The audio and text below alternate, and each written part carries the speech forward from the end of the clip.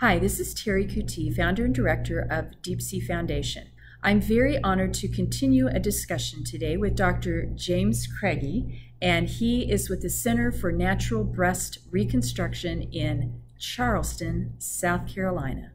Welcome to the Foundation video, and I have a question for you, Dr. Craigie, a couple of questions, as a follow-up to a video that we did on restoring sensation to the breast.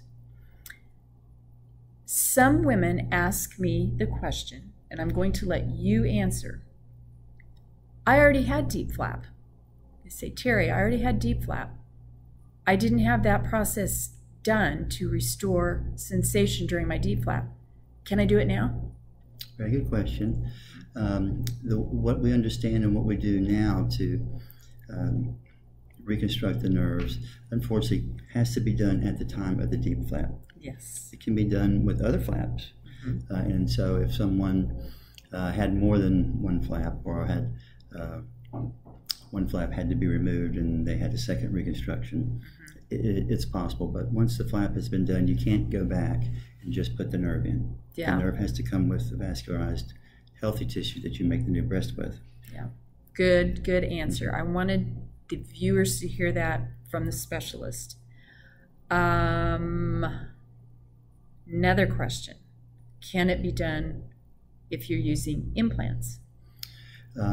Technically, no. Yeah. Because with an implant reconstruction, the implant, which is not living tissue, is taking on the form of the new breast, and so there's no nerve within the implant, and therefore you can't connect. There's nothing to connect to. Yeah. And also the body reacts to the implant with a capsule and a scar. Yeah. And that may also impede some nerves coming in from the side. So certainly women who go through mastectomy and reconstruction with implants, certainly after mastectomy, a patient needs to understand that the sensation will not be normal, and the goal being with what we call a neurotized flap is to restore protective sensation, light touch sensation, so you can feel, and people won't injure themselves. Things can happen if you can't feel. Yes. Not to mention all the other issues with sensation. Very good answer. I'm glad that I can present that from the expert. So we talked about restoring sensation, and I know that there are times when a patient has enough of length in the nerves that need to be anastomosized. Did I say that word right? Yes, okay, good. Sometimes they don't. And you have to use something called a nerve graft, which we didn't touch on a lot in the last video. So I have two questions for you, and I'm just going to let you roll with this. I understand about the nerve graft, but I want you to explain that to our audience. But secondly, I think as a patient, what I'm very excited about hearing from you is that there's a current registry that is collecting data about, how are these turning out? What's the patient satisfaction as well? I know that's a very complex thing to do, but can you speak to us about both of those, the nerve graft and then the registry? Sure. And I'm going to let you roll. Sure. Thank you. There's a lot of variability in the anatomy of nerves.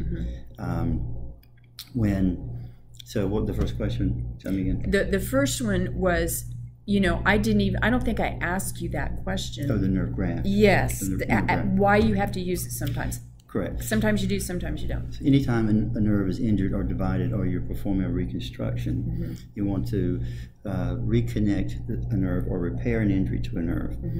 Just like any other part of the body that heals by scarring, nerves, if they're repaired, can regenerate across the area where they were divided. And so one nerve from one part of the body can be connected to the stump of another, and if things go just right, the axons, or the part of the nerve as it heals, will grow across that connection that the surgeon made where they restored the ends of the nerve.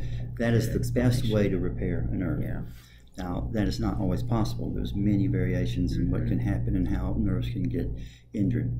And so the important thing is the nerve connection is done precisely and that there's not tension on it. Well, in breast reconstruction, we can't always have two ends of a nerve that reach each other. Sure. And Makes can be sense. successfully connected because of the tissue in the breast and other factors. So when we can't repair them primarily, then we want to bridge that gap. And so what we're working on is determining, well, what is the best way to bridge that gap, and what is the best way to restore sensation by reconnecting nerves when we use autologous tissue. So we are currently using what's called an allograft, which is a nerve that's sensory, that is prepared from a cadaver. Okay. And there are no human elements that were taken out of it. It's the structure and the framework through which the nerve can grow. Okay. So essentially that allows us to connect the two ends of the nerves, one from the new breast, one to the trunk of what was going to the breast, and essentially almost all the patients when we can't do it primarily.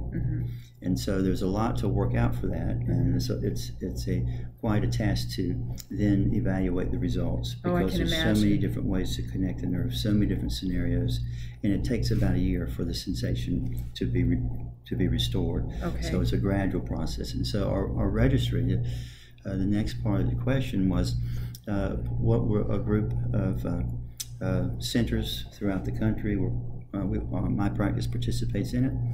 We're using all of our, we're compiling our data and our results and using that and evaluating it to determine what is the best way to reconstruct these nerves. What techniques result in more sensation? What techniques result in faster return of sensation? And so there's lots of different ways, and so we're a large group of us are participating, and we just completed kind of a phase of the trial, but we plan to continue, and there's right now over 13 centers participating. 13 centers across the U.S. That's really good to know. So that data collection is so important because, like you said, there are so many variabilities. Yes. So collecting the data, you're going to hit on all of the, I don't want to say anomalies, but the differences, I guess, in what you have to deal with and how to improve those. That's the whole idea of the registry. Correct. That's the idea. Okay. Excellent information. Oh, I learned a lot today. Thanks so much for your time. My pleasure. Thanks for having me. Absolutely.